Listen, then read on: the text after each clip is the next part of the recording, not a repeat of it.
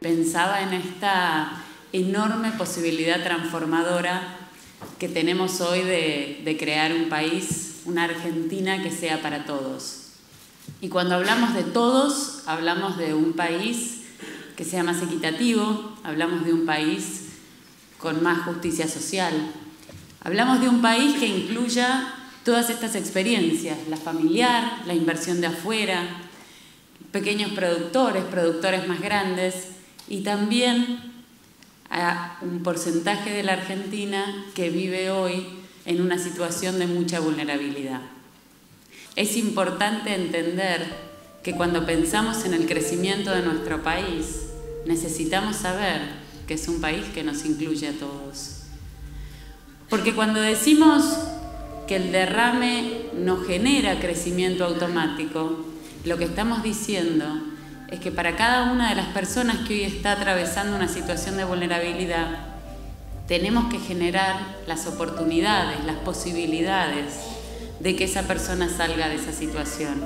Y no va a ser solo porque a una parte de la Argentina le vaya bien, que entonces todos van a crecer. Y para eso tenemos que trabajar juntos. Y desde el gobierno seguro tenemos la obligación de generar ese piso de igualdad de oportunidades. Desde el gobierno seguro necesitamos empezar a construir esos puentes. Por eso cada uno de estos proyectos tiene que ver con incluir, tiene que ver con igualar. Pero también necesitamos de todos y cada uno de ustedes para que, igualando oportunidades, les demos las verdaderas oportunidades, para que les demos trabajo. Porque nosotros, desde los programas de formación, desde lo que hoy conocen como planes sociales, buscamos formar en este contexto de mundo y en este contexto de la Argentina, entendiendo que hay que formar para estos empleos del futuro y después es solo darles la oportunidad.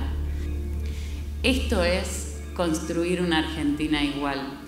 Esto es la posibilidad concreta de darle oportunidad a muchísimos argentinos que hasta ahora, por años de desidia, de desatención, de no mirar a la cara, de no pensar en ellos, de llenarse la boca y no hacer en serio, viven en la situación en la que viven. La posibilidad para mí de estar hoy acá es invitarlos a algo que yo llamo el poder transformador de las políticas sociales, que tiene que ver con transformar el dolor en alivio, la soledad en compañía y la vulnerabilidad en una oportunidad real y concreta.